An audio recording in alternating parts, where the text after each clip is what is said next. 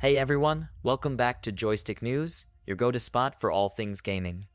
Today, we're diving deep into a hot topic that's been buzzing in the VR community, the potential PC support for PSVR 2. This news broke on February 23, 2024 by Peter Graham, sparking debates and discussions across the board. So, let's break it down, and I'll throw in my 2 cents as we go along. First off, let's set the stage. The PSVR 2, Sony's latest foray into virtual reality, celebrated its first anniversary with, let's be honest, a bit of a whimper rather than a bang. Amid updates and game announcements, one line stood out: the tease of bringing PSVR 2 support to PC. Now, if you're anything like me, your ears perked up at this.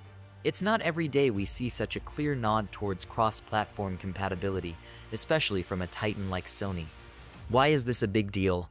Well, imagine the possibilities.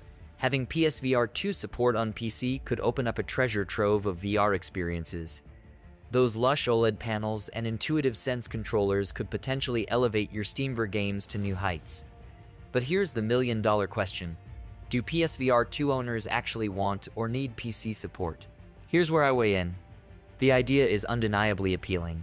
The thought of harnessing the PSVR 2's hardware for a broader range of VR games is tantalizing. Yet, it's not without its complications. Hardware compatibility is a hurdle. Not all GPUs come with a USB-C port, and let's not even start on the software adaptations needed to fully utilize PSVR 2's features like eye tracking and haptic feedback on PC games. But let's cut to the chase. Is Sony pushing for PC support out of a genuine desire to expand gaming horizons, or is this a strategic move to boost headset sales? Frankly, it feels a bit like both. Expanding to PC could indeed attract a niche audience that's been tinkering with VR possibilities on their own.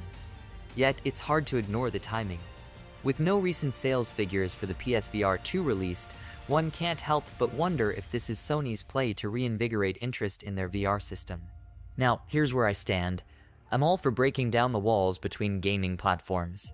The more accessible a device is, the better.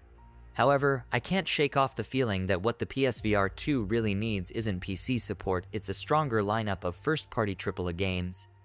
Titles from third-party developers are great, but Sony stepping up its game could truly unlock the potential of PSVR 2.